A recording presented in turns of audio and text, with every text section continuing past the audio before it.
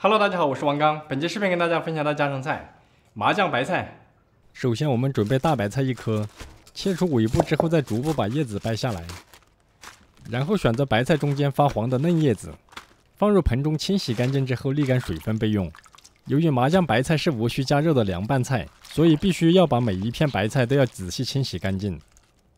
白菜沥干水分之后，再把边上的纯叶子撕下来，多余的白菜杆可以用来做跳水泡菜。下一步开始准备麻酱汁，碗中加入2勺花生酱，再加入适量的凉开水，把花生酱卸开。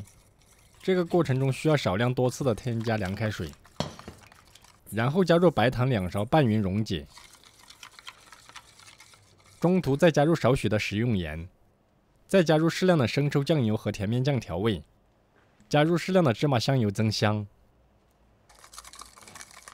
中途加入少量的芥末。不喜欢的同学也可以不加。搅拌至没有明显颗粒的时候，再加入2勺蜂蜜拌匀即可。下一步开始白菜摆盘。首先，我们把白菜的嫩叶子码放一层，依次交替淋上麻酱即可。一道非常开胃爽口的麻酱白菜就制作完成。